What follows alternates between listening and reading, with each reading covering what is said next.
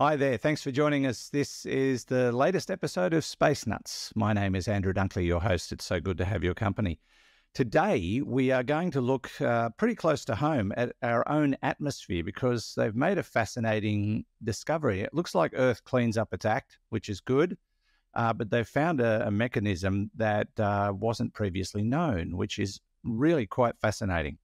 And we're going to look at Neptune because the James Webb Space Telescope recently took some happy snaps of Neptune, and it is quite astounding. On top of all that, we're going to answer questions we've never had asked before. You don't believe me. Somebody wants to rewrite Big Bang Theory.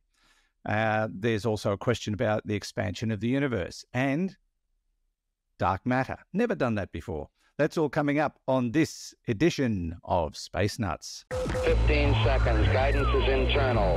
10, 9. Ignition sequence start. Space Nuts. 5, 4, 3, 2. 1, 2, 3, 4, 5, 5, 4, 3, 2, 1. Space Nuts. Astronauts report it feels good. And joining me to get down and dirty with Uranus and clean it all up with Earth's atmosphere is Professor Fred Watson, astronomer at large. Hello, Fred. We've been doing this too long, Andrew, I think. Oh, dear. Anyway, well, yes, it's great to be here. It's good to have you here. It's good to have you here. Yes. Yes, we will probably just plow straight into it today because there's plenty to talk about. And I'm really fascinated by this first story about how Earth's atmosphere cleans itself, because we've been talking for decades now about how filthy our atmosphere is and how much dirtier it's getting and what that means for global warming and climate change and the melting of the ice caps and dogs and cats living together. But this discovery could change the game. That's right. It certainly changes the game in terms of our understanding of what's happening in the Earth's atmosphere. And, what's that got to do with astronomy? Well, first of all, the Earth is a planet, and we learn things about planets by looking at the way things happen on Earth. Mm. And the other thing, of course, is that astronomers, these ground-based astronomers, are always looking through the atmosphere. So it's quite important to us. And that's why I thought this story was one that was worthy of a Space Nuts feature. Yes. And it comes from research that has been published in the United States in the Proceedings of the National Academy of Sciences. The researchers are essentially chemists at University of California, Irvine. So what's the story? Okay, it's about hydroxide, which is a sort of two-atom molecule related to water, but it isn't water. It's O and H stuck together. And of course, water's H2 and O stuck together. But this OH is a molecule that in some sense is unstable, but it binds with other molecules. That's its great thing. It's very, very gregarious. It likes to be with other compounds. And that's why it has a role in cleaning up the atmosphere, because a lot of hydrocarbons in particular actually react with OH and basically turn into stuff that's okay, like water. Yeah. One of the authors of this paper says you need OH to oxidize hydrocarbons, otherwise they will build up in the atmosphere indefinitely, and that would not be a good thing. Definitely not. That'd be runaway greenhouse, wouldn't it? Yes, in the end, it would lead to an increase in greenhouse gases. So, the lead author of this study, a person called Christian Georges, I assume that's how you pronounce it, Andrew, because Christian is an atmospheric chemist at the University of Lyon, which is in France, of course. And Christian says OH, that's this strange little molecule. OH is a key player in the story of atmospheric chemistry. It initiates the reactions that break down airborne pollutants and helps to remove noxious chemicals such as sulfur dioxide and nitric oxide, which are poisonous gases, from the atmosphere. Thus, having a full understanding of its sources and sinks is a key to understanding and mitigating air pollution. So that's the link with why we're able to clean up the planet's atmosphere. And so the way we've always thought OH was formed in the atmosphere was by sunlight, by ultraviolet radiation from the sun, triggering a reaction that forms OH. And so it's always been thought that you've got to have sunlight to make this stuff. But it turns out that there is another way, which may actually be in many ways the principal way. It might actually beat sunlight as the main mechanism for creating, for creating OH. Excuse me one moment. It's the frog in the throat syndrome. Here we go. Sorry, the OH molecule in the throat syndrome. There probably is one somewhere. It builds on earlier work. Another group, it's in fact at Stanford University in the USA, they discovered that if you've got water droplets just sort of hanging around in a lab, you can get hydrogen peroxide, which is another molecule forming on these water droplets. It's formed spontaneously. And that was the work that triggered the research that we're reporting now, because it's not hydrogen peroxide that these scientists are looking at, it's OH, the hydroxide. So what they did was they got a lot of different containers, some which contain droplets of water with air, and some that contain water without any air. So it's vaporized water effectively. And they looked at the production of the hydroxide molecule. And what they saw was that in the ones in darkness, in fact, they're all in darkness, actually. They're not illuminated. These are all in darkness, some with water and some without. The ones with the air and water surfaces actually generate the hydroxide at the same rate or even faster than sunlight does. And so one of the authors says enough of the hydroxide will be created to compete with other known hydroxide sources. And at night, this is a comment by one of the authors, at night when there is no photochemistry, OH is still produced and is produced at a higher rate than would otherwise happen. Is that right? Yeah, so it's just finding a completely new mechanism for where this stuff comes from. Yeah, and a surprising one. And I think the thinking is that the mechanism involves electrostatic forces. That it's sort of kind of static electricity that actually that generates it, because apparently there is a strong electric field at the surface of water droplets in air. Now that is something that I think has probably been known, but not recognized as being strong enough to sort of mimic in a way the ultraviolet light that comes down from the sun and kick these hydroxide molecules into existence. I'm fascinated because I on one hand, I'm thinking, okay, they've discovered this, but obviously it's been a process that's existed for a very, very long time. And yet we're still struggling with, melting ice caps and sea level rises, global warming, climate change. So discovering this hasn't really changed anything. But then on the other hand, I wonder if the discovery enables us to come up with perhaps an artificial process going forward that might help us clean up our act. Yeah, I think that's sort of the thinking behind this. If you can understand where this stuff comes from, and you can perhaps generate more than nature does, then, without poisoning the rest of us in the process. Well, that's the other thing, isn't it? Yeah, you can clean up the atmosphere. So I think it's quite a significant finding. There's a hint that this work will actually lead other scientists to try and recreate this result. there's a comment by one of the authors. The next step is to perform carefully designed experiments in the real atmosphere, in different parts of the world, because at the moment this is all happening in the lab. But the atmospheric research community is definitely being shaken up. And one of the researchers comments: a lot of people will read this, but will not initially believe it. We'll either try to reproduce it, or try to do experiments to prove it wrong. There will be many lab experiments following up on this for sure.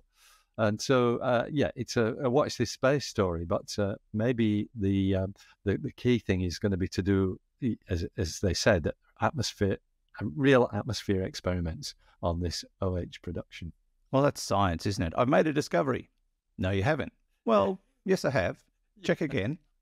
Well, I did check again, and you're not quite right, but that's generally how it goes. How much OH is too much for us? Well, that's a good point. I guess there is an amount that's too much for us. I'm not sure of the physiology of that, but yes, there's that.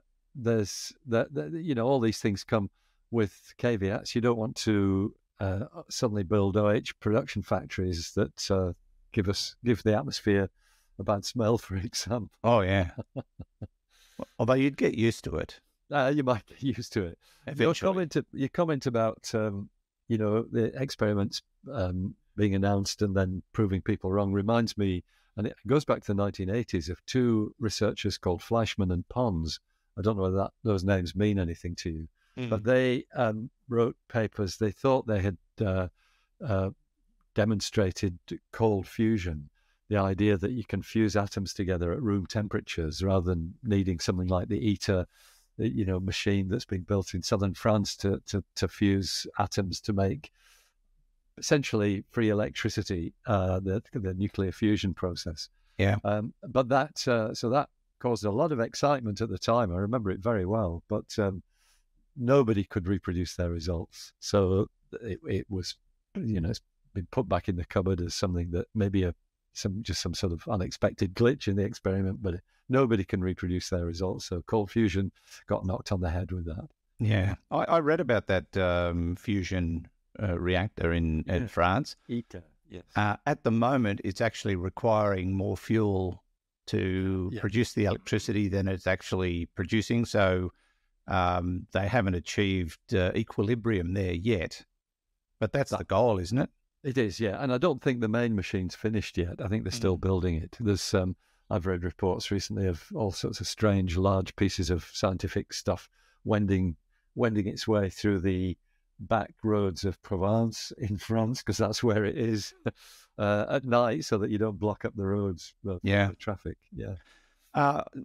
Still on the atmosphere, we have talked about in the past, and I know it's something it's been toyed with to try and clean up the atmosphere, the creation of artificial carbon scrubbers and placing them around the world to try and clean things up. I don't know if that's ever gotten off the experiment page, but that could be an option if the OH concept is going to cause us too much trouble. But it's too early to say, isn't it? With OH, it's a lab experiment. That's right, and it may not necessarily be, the pollutants that they're talking about are the nasties, not particularly the greenhouse. Yeah, the greenhouse gases. So carbon scrubbing might be an option. Yeah.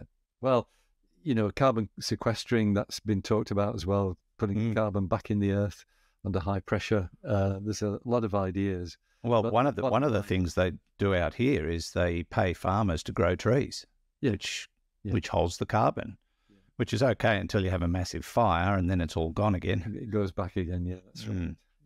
But we've got massive farms even in this district, which are designed primarily just to grow timber to hold carbon. And they get paid for it, and they get paid rather well, as it turns out. But here you go. Yeah, but this is a really interesting discovery about how Earth cleans itself up and tries to maintain equilibrium in the atmosphere. There's this just one little wrinkle in that process, and it's called humans, which are kind of the pendulum swung too far, and yet there are still those that are debunking it, saying it's not real. No such thing. No, I know.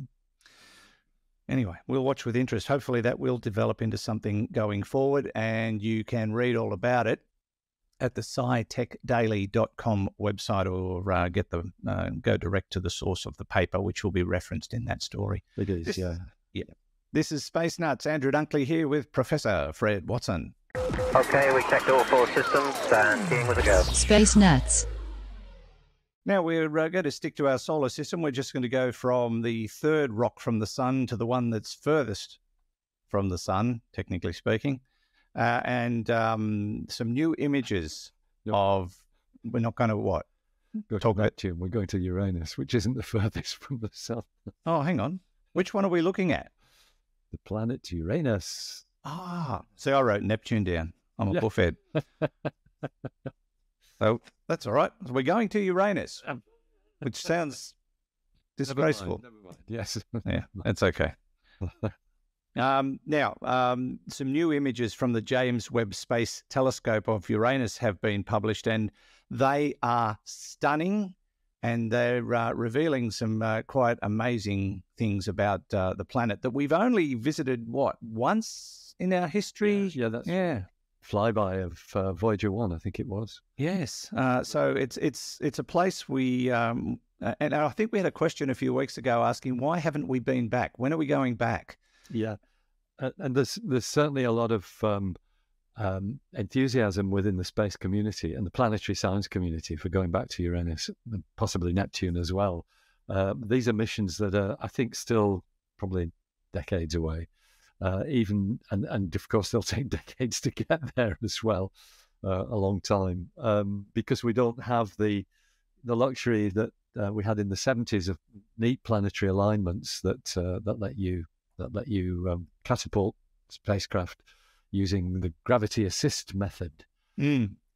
So, but what's lovely about this story, and probably many of our listeners will have seen images that were made with the Hubble Space Telescope of the planet Uranus decades ago, showing the planet with its ring looking like a halo around it, because of course the planet sits more or less edgeways on in its orbit. Its pole is pointed slightly below the plane of its orbit, so we tend to see the rings sort of full on whenever you see them. Quite mystifying when you see it at first, because it look a bit like Saturn, a depleted Saturn, but tipped on its side. So, as you'd expect, once it became possible for the James Webb Telescope to image Uranus, because the James Webb, as we've discussed before, can only point in certain directions. It can cover the whole sky in a year, but it can't sort of cover the whole sky at any one time. So I think what's happened is Uranus has now come into view, and we've got some, as you said, some really stunning observations of the planet. And what really blew me away, Andrew, is that these observations took 12 minutes of James Webb Telescope. Is that all? Yeah. Wow. Which is fantastic. Of course, it's a bright object. And it's reasonably close. It's nearby compared with some of the things that the Webb looks at. But yeah, fabulous stuff. Short exposures. They're near infrared images. I think most of them were obtained with NIRCam, which is the near infrared imager that the Webb carries. These images, of course, show not just the planet and its rings, but also many of its moons. Is it 27 moons that Uranus has? I lose count with these things, because it used to be when I think when I started astronomy. They might be confused. They mightn't be moons. They could be polyps. Okay. Well, you could. The one good thing about that, Andrew, is that you could have said something worse. Yes, it is 27 known moons, and many of them have been captured. You might remember that the moons of Uranus are named after Shakespearean characters, mostly from Midsummer Night's Dream. So, notwithstanding all that, what we have is images that show, first of all, I think everybody is captivated by the rings in much finer detail than we've seen. The Hubble images gave you an impression that there was one thin ring around around Uranus with Yeah. maybe some inner ones, but this shows beautifully the structure of ringlets within the Uranus ring system, very like what we see in the Saturnian ring system, where we've got lots and lots of what are called ringlets that together make up the main rings as we see them. This is it's stunning. I urge all our listeners to go and hunt these images out. They're very easy to find. I found them on the Science Alert website. But the rings, and of course, because these cameras on the Webb telescope have got pretty neat filters on them that let you sift through the light, there's probably more coming out of those images than just looking at them and saying, aren't they pretty? The structure of the rings, of course, is shown clearly in the images, but there'll be more details that we will find out from perhaps the more detailed information that's been secured in those 12 minutes. The other thing that's notable is Uranus shows up clouds occasionally in its atmosphere. Yes. And indeed, there are clouds visible, but there is also the North Polar Cap, which is huge. It's an area of the planet, from the visible disk, it covers almost half the visible disk that you can see. Yeah. And that polar cap, of course, it's not ice like it is on Mars and the Earth, because Uranus is a gas giant. So it's something in the gassy atmosphere of Uranus. And its source is unknown, but what has been spotted from this that hasn't been discovered before is that in the middle of that polar cap, it's actually brighter. And that's something that hasn't been seen before. So the origin of this polar cap is something that's going to be observed probably more with the Webb, if not more details coming from these present observations. The polar cap brightens up actually as it faces the sun. In other words, it goes into summer. Because Uranus has seasons, but they're very peculiar ones because it's tilted so far on its side. Yeah, I'm trying to understand why the polar cap hasn't migrated to the top of the planet, because that's generally the colder part.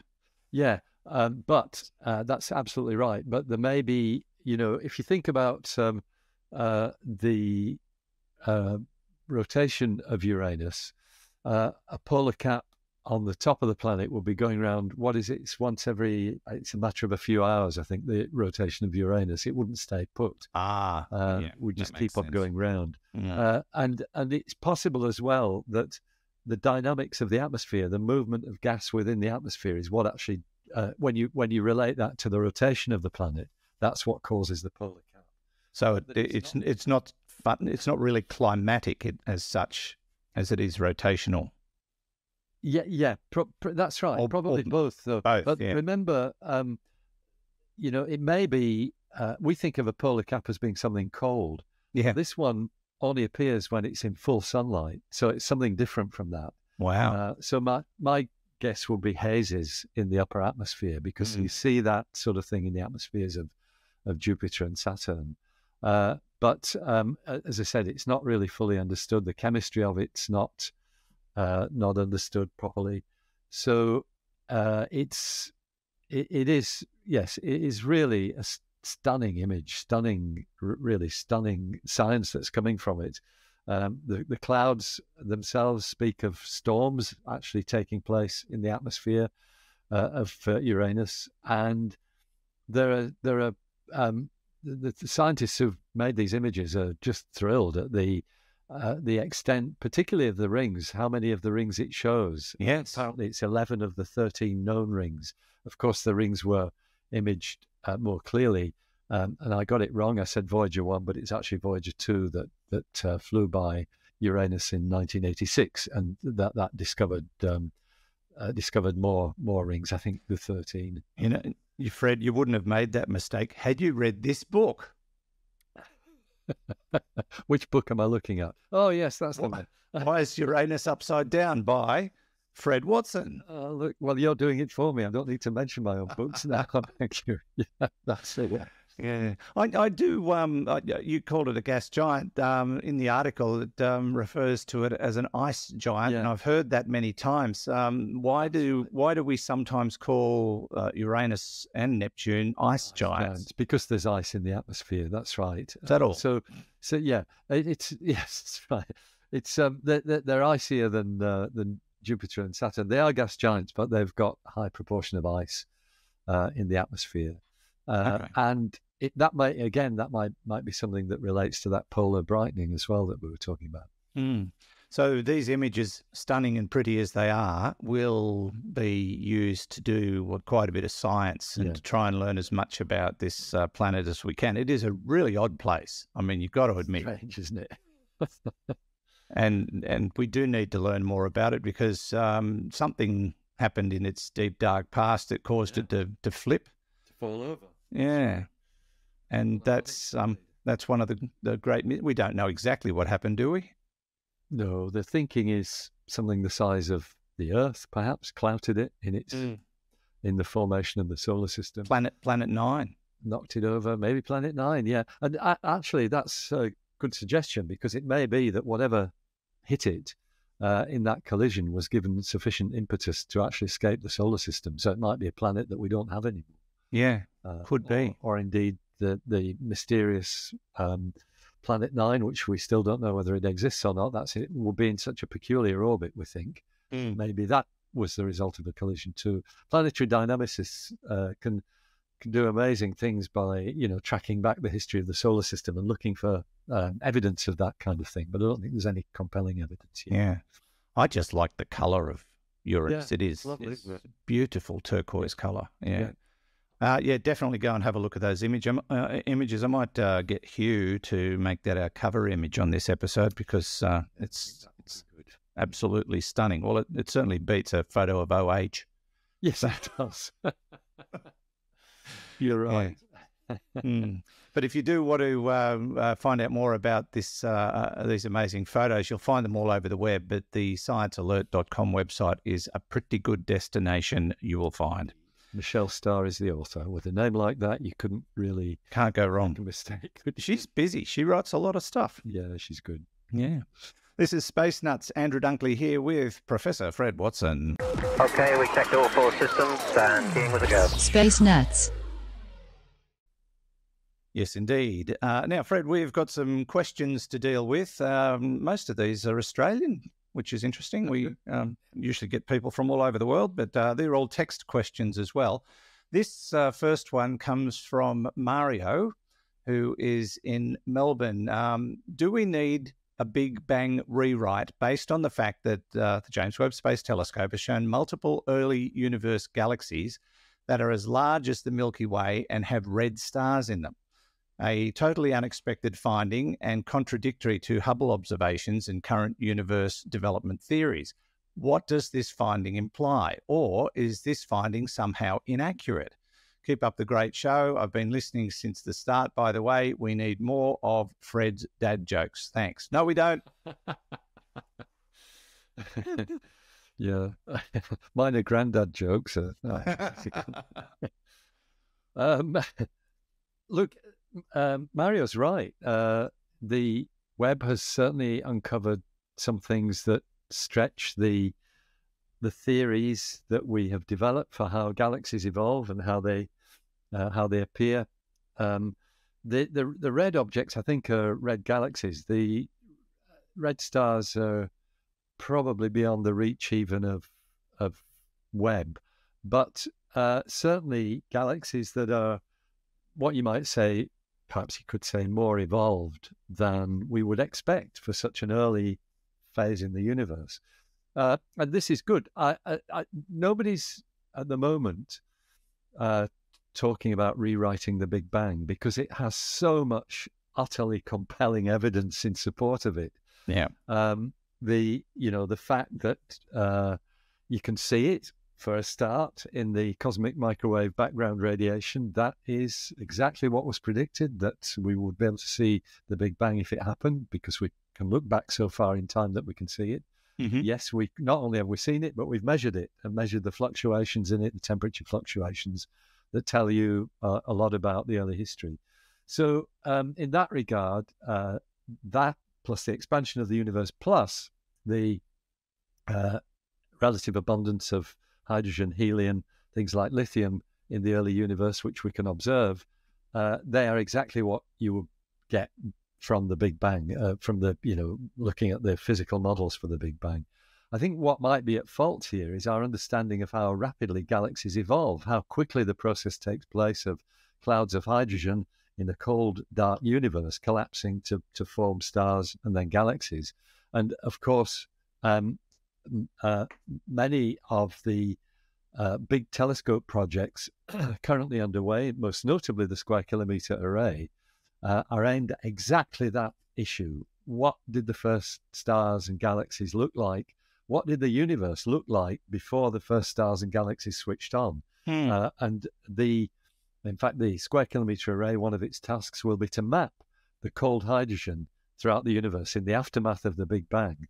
And that would certainly add insights to this exact issue, because if you could see the hydrogen collapsing into proto-galaxies early enough, then you do solve the problems that the James Webb has uncovered.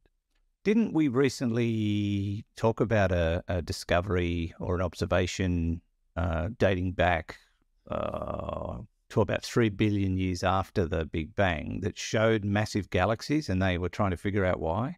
That what was that? Yeah. That's right. So galaxies more massive than you might expect in that early period. Yeah, okay. So no rewriting of the Big Bang, Mario. Too much evidence to suggest that it is what it is, and it was what it was, and it still is. But yes, there are still some mysteries to unravel. That's part of the problem, I suppose. Not really a problem, but an effect of getting bigger and better tools to do observations. You start finding things and go, well, okay, we've now got to figure out why that is. Yes, and that's what's happening with James Webb.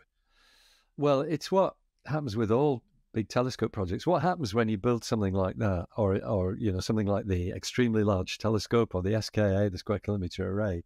You write a case to convince the funding agencies that you're going to discover great things, and so you have specific questions that you want answered, specific things that you really want to look at, like the distribution of hydrogen in the early universe. But what actually happens is you build the thing, and it does all that, but it uncovers something that was totally unexpected. And that's the sort of rewriting the textbook stuff, because that's when you find things that you thought you had right, but were wrong.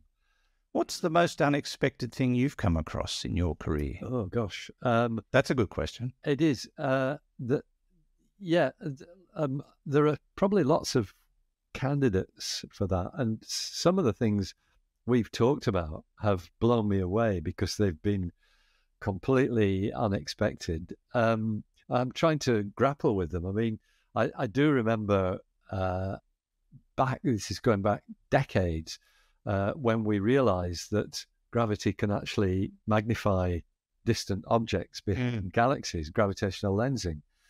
That was something, I mean, Einstein predicted it decades before I got to know about it, but that was very unexpected to me. Things like, I'll tell you the other sorts of things as well, evidence for tsunamis on Mars. Oh, wow. Which we talked about some years ago. There's debris that suggests that at one stage there were tsunamis on Mars. Yeah. It's the ones that I guess are most intriguing, and perhaps that's one of them, the tsunamis on Mars, is something that you didn't expect. But when you learn about it, you think, why didn't I think of that? That's so obvious that something like that should happen. Yeah, well, yeah, you would think so, because it used to have water on the surface. It had, it in many ways very similar to Earth on a completely different scale. That's right. Yeah. So it makes sense that would happen, and it's probably happened on other planets as well. Yeah. If the conditions are right and the circumstances are right. Yeah. Thank you, Mario. We're going to go to Mario's neighbour, Kevin, who's also in Melbourne. I'm sure they live next door to each other. It's only a small place. Kevin writes, "Hi guys, love the show and look forward to it every week. I have a question about the expansion rate of the universe. If the further away we look, the faster things are moving away from us. Doesn't that imply that the further back in time we look, the faster things are moving away from us? And if that's the case, doesn't that imply the expansion of the universe is slowing down? Thanks and keep up the good work." Kev. Yeah, so let me just think. We're always looking further back in time. Yes. Yes, the trick is that basically that's what we always thought until the 1980s, actually, during the 70s. We thought that the expansion is slowing down. It's not. So you've got to separate the two things here. We can look in the local universe and see galaxies receding from ourselves, all disappearing. And the further away you look, the faster that they're receding. And that's a geometrical thing. When you start looking at greater distances, and I'm now talking about perhaps 5-6 billion light years, then the effect that Kevin mentions exactly comes into play. And so what you have to do is you've got to use a different yardstick other than the redshift expansion. And that's what Brian Schmidt and his colleagues and his colleagues over in the United States, two different teams working together on the same problem, that is what they did to discover the accelerated expansion of the universe. They had a different yardstick from just the expansion. And it was supernovae. It was standard candles of type 1a supernovae, which explode, we think, always with the same brightness, intrinsic brightness. And so you can use that. You look at how bright it appears, and you can do that. And it turned out that these things, if I get this the right way around, they were further away than expected, and that implies that the expansion of the universe has accelerated. Okay. So Kevin's thinking's correct, but the measurements, you've got to have another external source rather than another external yardstick rather than just the expansion of the universe, which is what we normally use as the yardstick for measuring distances. Okay. There you go, Kevin. Just pop next door to Mario and compare notes. You can solve everything for us. Now we'll move on to another Australian location, not quite near Melbourne. It's Toowoomba, Queensland, and this one comes from Nick. He said, "My question is regarding dark matter. I was watching a show about tornadoes and was thinking, how does the twister stay together and not get flung apart from centrifugal force? I then started thinking about the galaxy and how it does not get flung apart, which we presume is because of dark matter. Could the millions of stars inside the galaxy be causing a disruption in space-time inside the galaxy versus space-time outside the galaxy? Kind of like a low versus a high-pressure system, which assists in the stars not being flung out of the galaxy. Kind regards, Nick."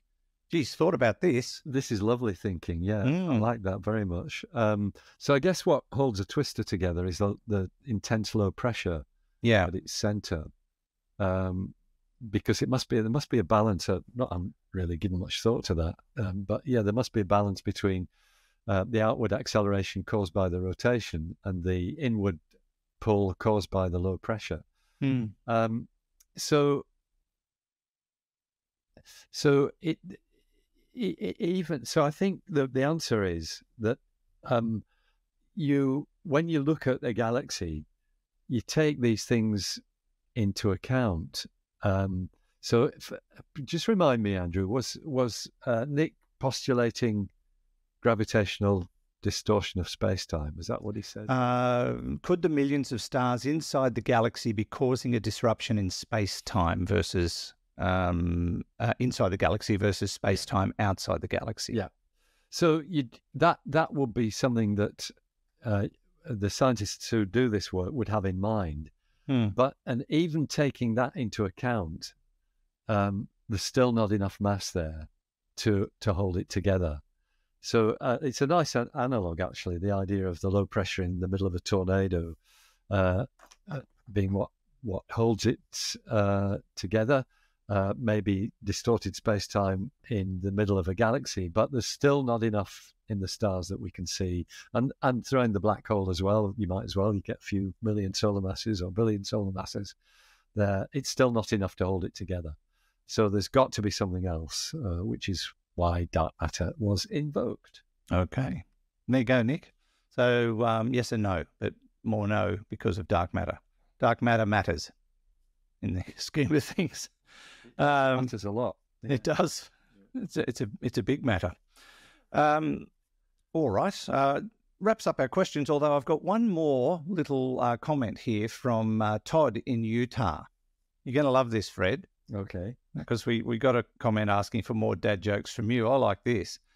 Todd says, I'm a new listener. I just wanted to say that I love the show. Also, I learned for myself that space and time are relative, as the more time I spend with my relatives, the more space I need. Very nice one. I like that. That's pretty good. It is pretty good. Yeah, I think you should steal that one for your radio show. I could do that, yeah, because it's Dad Joke Friday tomorrow. Yeah. Okay, thank you all. Please keep those cards and letters coming in. You can go to our website and send us your text or audio questions through the AMA link or the tab on the right-hand side of the homepage if you've got a device with a microphone. It's pretty simple. Mobile phones these days, cell phones for those who don't live in Australia, or text. Yeah, we'll accept them all. Just tell us who you are and where you're from. We love that. And while you're there, have a look around at the shop, where you might be able to find this book that I just picked up by somebody I know. Did he autograph this one for me? No, he didn't. It must have come from your publicist.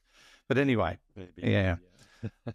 Must have. There's plenty of other things to see and do on our website as well. So check it out, spacenutspodcast.com or spacenuts.io. Oh, and don't forget our social media platforms. There's the official Space Nuts Facebook page. We've also got an Instagram page. We're on TikTok. We're on Twitter. And there's the Space Nuts podcast group on Facebook where you can all get together and chat to each other and share your astronomical photos. And, it's a fun site. And, I've got quite a few thousand people that are signed up to that page these days. Fred, that brings us to the end. Thank you so much. Pleasure, Andrew. And, I look forward to the next one. Yes, there'll be a next one. Don't know when. Maybe in a week. Could be. Thanks, Fred. Talk to you soon. Sounds great. Take care. Fred Watson, astronomer at large, part of the team here at Space Nuts. And I'd say thanks to Hugh, but he took a sickie today. I want your note. Don't forget your note, Hugh. Got to have a note or you don't get paid. That's it from me. Thanks for listening. We'll catch you on the very next episode of Space Nuts. Bye-bye.